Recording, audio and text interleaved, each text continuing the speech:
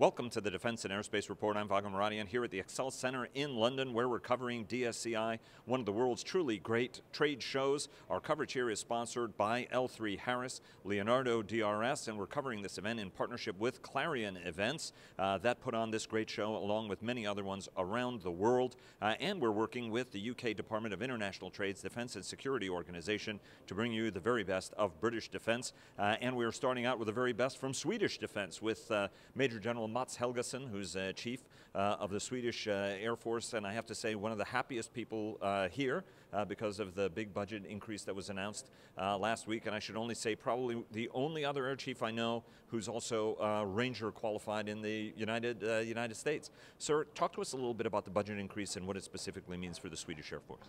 10 days ago, our parliament agreed upon how to finance the white book that was issued earlier this year in May. And from my perspective in the Air Force, it means, as one example, that I will keep my current versions of the Charlie Delta Gripens and at the same time introduce the Echoes, the new generations. I will keep a larger fleet and more aircraft. That's a good example, and it's a great difference for us for our air defense. Just to let the audience know, I mean, it's a very sizable defense increase, 45% over the existing plan in the next budget law process, and that's over a 10-year period from a planning perspective. Talk to us about improving readiness. You were of a generation that lived off of that massive investment the Swedish Air Force had. I think a lot of people don't recognize that throughout the Cold War, the Swedish Air Force was both one of the most advanced, but also one of the biggest air forces in the world.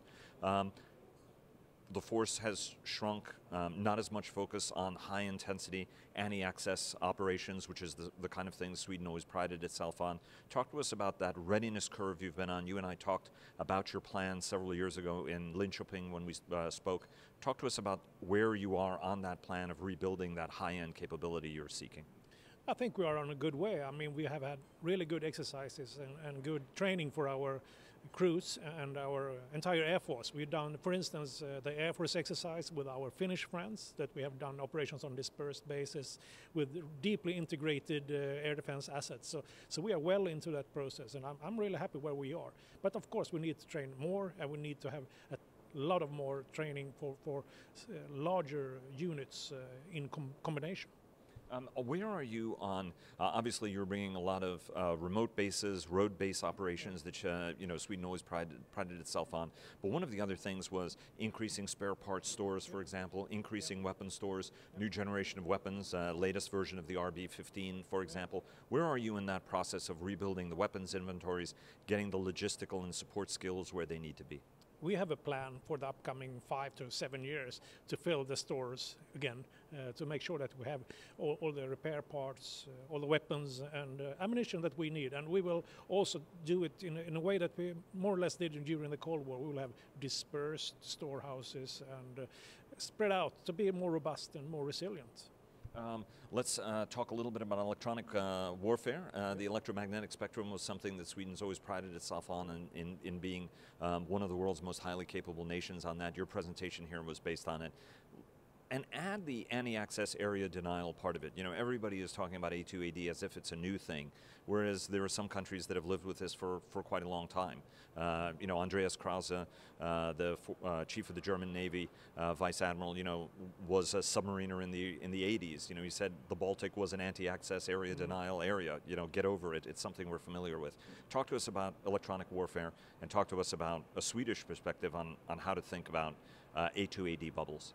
I think EW is something that you need to be, it's a part of the DNA of fighter tactics or air defense tactics or how we use our assets. So EW isn't something special. It's a part of everything. It's like the airframe. It must be there, otherwise you can't do combat. And from my perspective, we operate inside the bubble every day. I mean, we do the training over the Baltic, and that is really, really close to those assets. So for us, it's not getting into the bubble. It's more or less surviving in the bubble.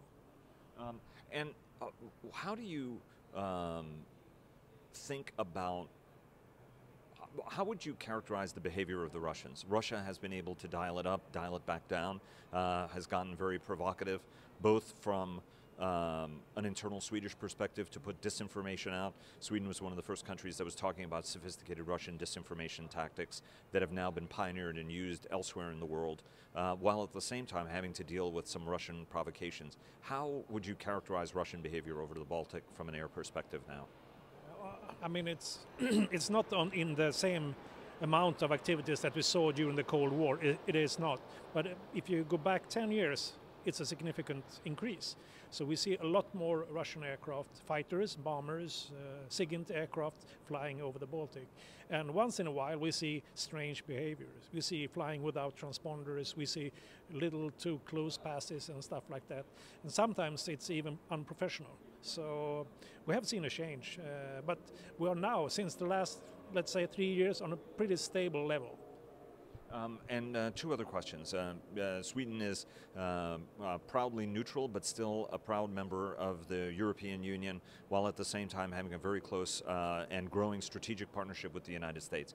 Talk to us about both of those elements and how you're working both with European nations, obviously an increasingly intimate relationship with everybody in the Baltics, with exchange officers, for example, from Finland and other nations in Sweden now, very open channels directly with Norway as well.